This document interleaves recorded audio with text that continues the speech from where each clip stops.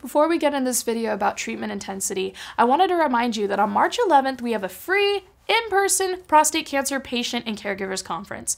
You can come to Los Angeles, meet other people who are going through a similar journey, and ask your questions in person. Check out the link below, and I hope you enjoy this video.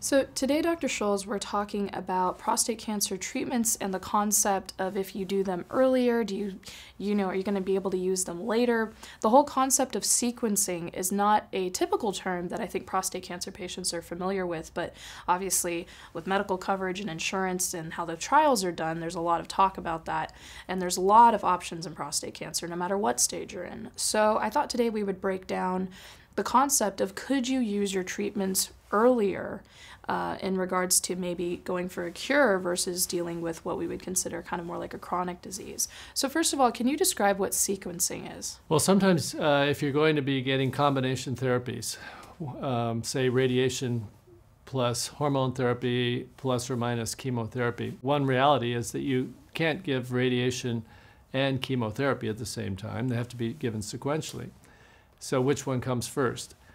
The issue may be negotiable. I mean, it's possible sometimes to sequence things either way, but that certainly comes up. The other thing that comes up is historically giving people hormone therapy. There was a very specific methodology. You gave 60 days of hormone treatment, then you started the radiation. The subsequent studies actually show that there's a lot more flexibility, that you can start them at the same time, or you can postpone the radiation for greater than 60 days and really not lose any efficacy whatsoever. I think the big issue is not so much the sequencing, but deciding, do you need that additional treatment? People may go on hormone therapy, have a good response with the PSA coming down to 0, maybe undergo radiation therapy to a high-grade disease, or maybe there's lymph node disease.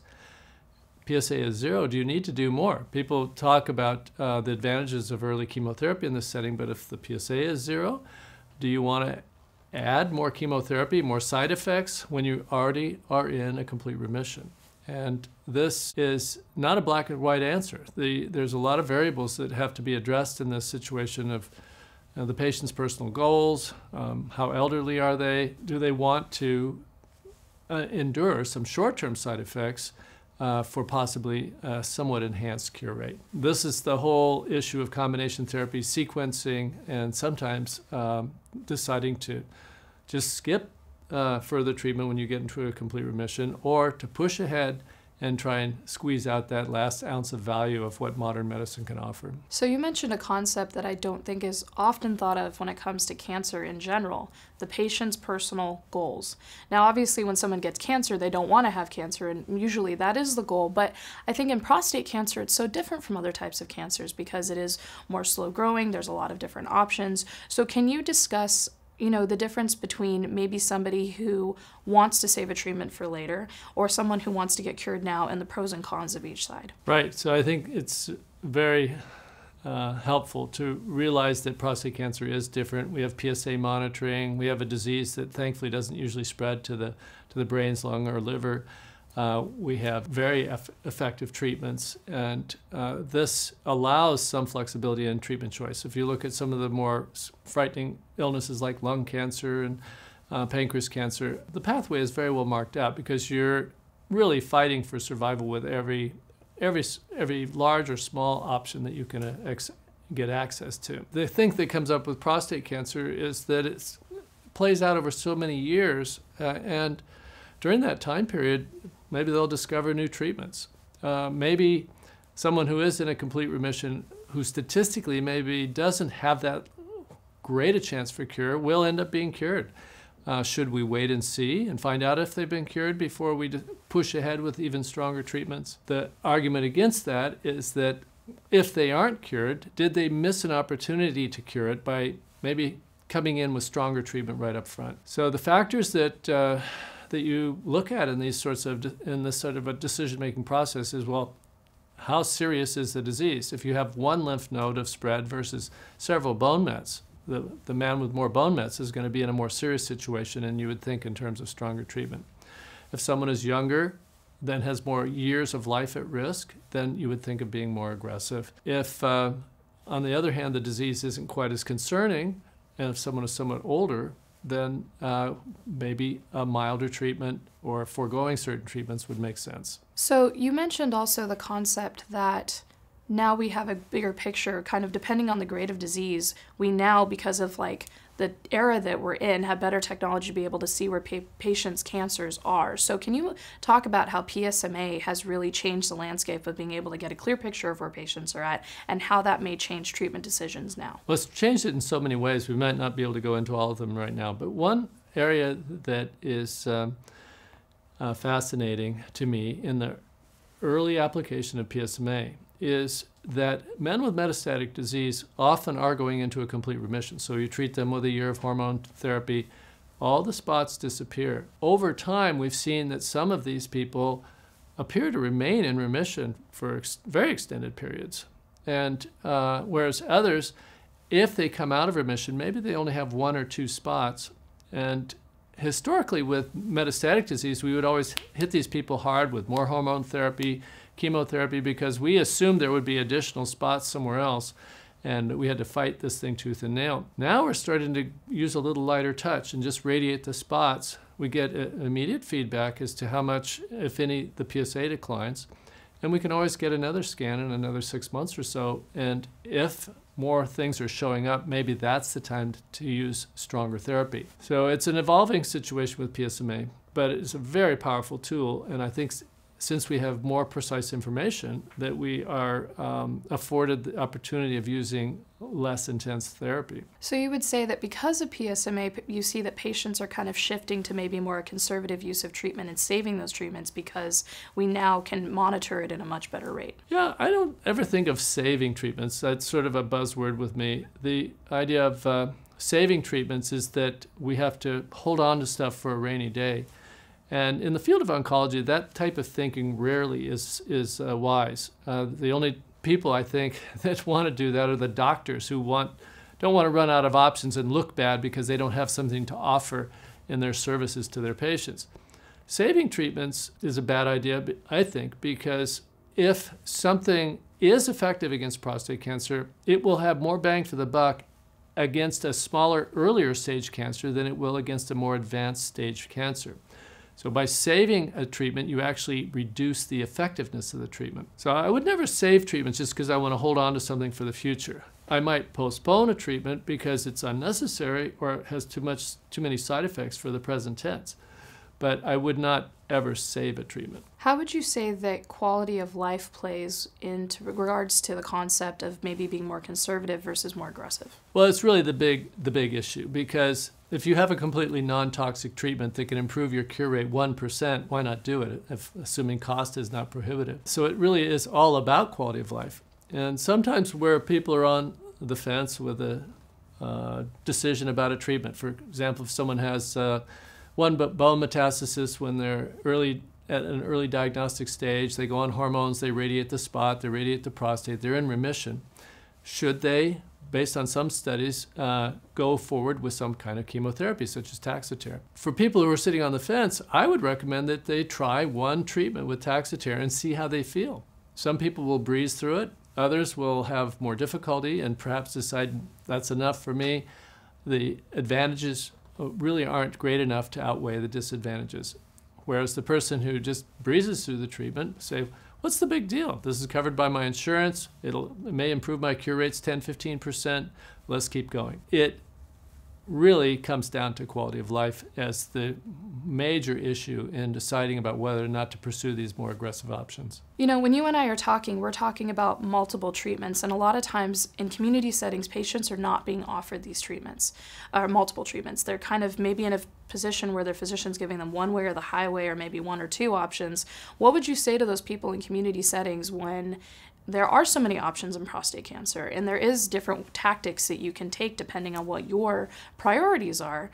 What would you say to those patients and how to get access to maybe somebody who can offer them more? Well, I think the most important thing is what my old writing partner, Ralph Blum, said, is that you really can't be intimidated by your caregivers. You have to defend and look out for your own health and your own future. It's not that they're bad people, but they're busy.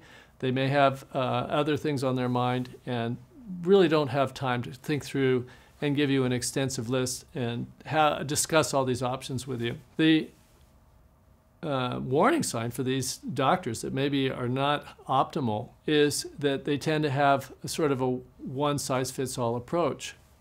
Doctors that are truly expert at anything will be able to see a problem from different angles and be able to listen to your own quality of life priorities and talk about how to scale up or intensify treatment to improve cure rates, or how to scale down or minimize treatment to reduce side effects, and be able to explain the amount of augmented cure rates or the amount of diminished cure rates that will result from these choices. That way patients can participate in the decision-making process and decide how much are they willing to undergo to achieve a specific end. And it's sad that many times people just defer to the expert, say this man knows so much more, this man or woman knows so much more than I do.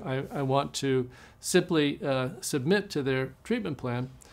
But I think it's wise to push back a little bit and ask for, well, if we wanted to go to the next level, what would that entail? Or if we wanted to back off a little, what would that entail? And there should be a plausible answer to that question. Do you suggest that every patient goes to get a second opinion from multiple physicians? Maybe. I think the issue more is to try and make a real good judgment as to the quality of the doctor that you're speaking with. And I don't mean that they're not all good people. What I mean is that some doctors are more narrowly specialized, some are better communicators, some have conflicts of interest.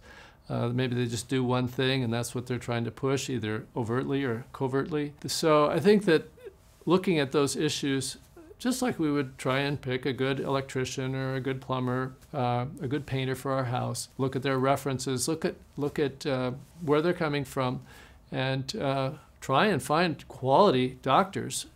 Because there's a big disparity between those that are at the top and those that aren't. I think that when patients are considering chemo or radiation or maybe using some of these treatments earlier on, the thought process is, can I use chemo again? Can you re-radiate? Is there other options down the line in their heads if something doesn't work out and I'm going to use this option now? Is that a possibility? Rarely. In the old days, radiation was a problem because the dosage wasn't strong enough to promise you that it would sterilize that spot. And everyone was aware of the fact that you couldn't come back and retreat that same spot. That thinking is actually past now. The radiation these days is powerful enough to sterilize the cancer metastasis almost 100% of the time.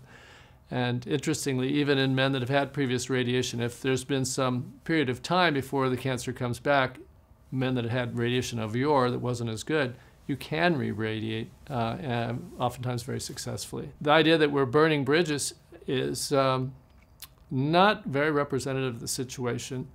There is the issue with chemotherapy in men with advanced disease that if it stops working, we're not usually thinking of circling back to using it again a couple years later.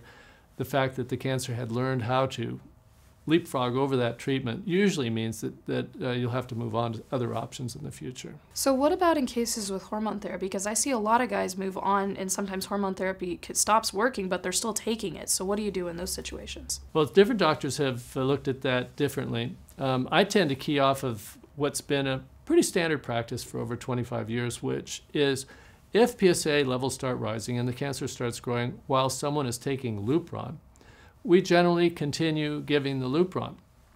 Why would we do that? It stopped working. Isn't it not helping anything? Well, it turns out that metastatic prostate cancer is a multiclonal disease. So although you can detect that some of the cancer is growing because of the rising PSA or the progressing scans, there are still other cells that are being suppressed by the low testosterone situation. And the usual policy is to continue Lupron to help those other sleeping cells stay asleep. And I've expanded that same thinking with second-generation hormone therapies like Xtandi, Zytiga, Nubeqa, and Erleada. The same issue we know occurs where you can have multiclonal disease where these medicines, if they stop working, are possibly still suppressing other clones. which we don't want to wake up and get those growing as well by stopping the treatment. So that's been my policy. It seems I'm just being consistent with what's been going on in the prostate cancer world for 25 years by continuing Lupron. But interestingly, perhaps because these are somewhat expensive treatments, many of the centers will stop Xtandi or stop Zytiga if the PSA starts rising. Sometimes they'll switch to another type of a medicine, which rarely can help, but more often I'll see if someone's going to go on Taxotere or Provenge or some other subsequent therapy, lutetium, Xofigo, they'll stop the Xtandi or Zytiga. I typically will continue it because even though some of the clones are growing, others are still being suppressed. I think that when patients watch this video, sometimes I get comments and they're saying, well, what he's talking about is really for intermediate risk, and I wouldn't have options because maybe I'm Gleason 9 or I'm metastatic. So can you contextualize that, when you're talking about these different options and using them in different forms and holding off treatment or using all of them, is it for every Gleason score, for every, grade of cancer, or are there certain types? I know we don't talk about Gleason 6 because we don't treat it in that sense, but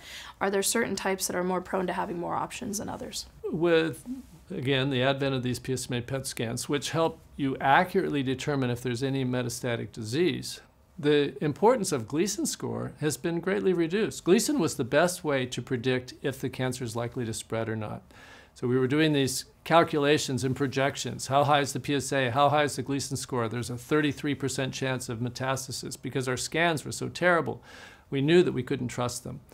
Now with more accurate scans, not perfect, but much more accurate scans, the Gleason score is going to give you a sense of maybe how aggressively the cancer is behaving, but whether or not it's spreading is sort of a decided issue based on the results of these excellent scans. So I think there's going to be more uniformity in how we treat people based on whether it's metastatic or not, rather than is the Gleason score 7, 8, 9, or 10. Today we talked about the concept of treatment intensity, whether to do everything at once, whether to hold off on some treatments. As you've heard Dr. Scholz say in this video, you have options. And I think I want to remind you that prostate cancer is slow growing, even in advanced forms, and it's so important to make sure that you're in the right stage, to make sure you're in the right treatment, and you're really feeling empowered to make that decision, and that you also are aware of the side effects because we want you to prioritize your quality of life. You've been diagnosed with cancer, that's already intense enough. We want to make sure that things don't have to get worse. We want to prioritize you. You matter. You're not alone. We love you. We care about you.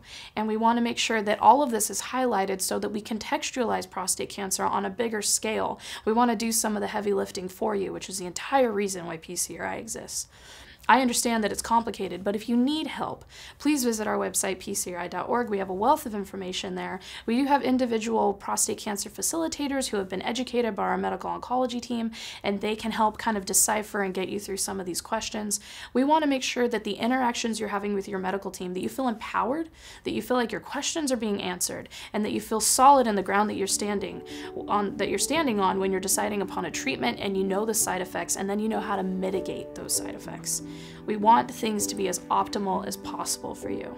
Again, we care about you. You are not alone. Please remember that as you go throughout this week. And if you need more help, we're here for you. We appreciate that you trust us.